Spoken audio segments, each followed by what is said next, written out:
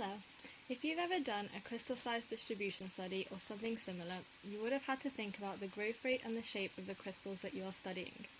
During my master's research project, I have carried out experiments where I was able to directly observe and record growth of new plagioclase crystals from a natural basaltic melt, using a high-temperature heating stage. Tiny samples of pohoihoi were subjected to predetermined heating and cooling ramps, whilst being observed through a microscope. The video you are seeing shows these plagioclase crystals growing during one of my experiments. I used the results from the Quench products to test the relationship proposed by Holness between the crystallization time and the mean aspect ratio of crystals.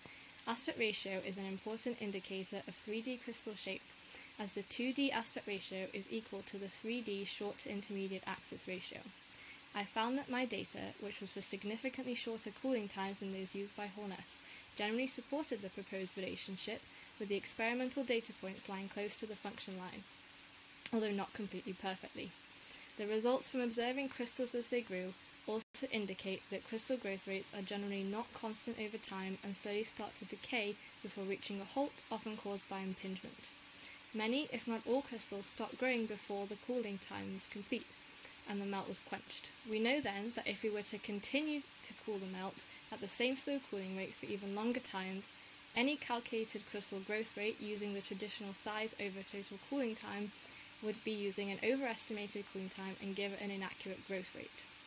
These results draw attention to a need for better constraints on true crystal growth rates and shapes in future studies of natural rock.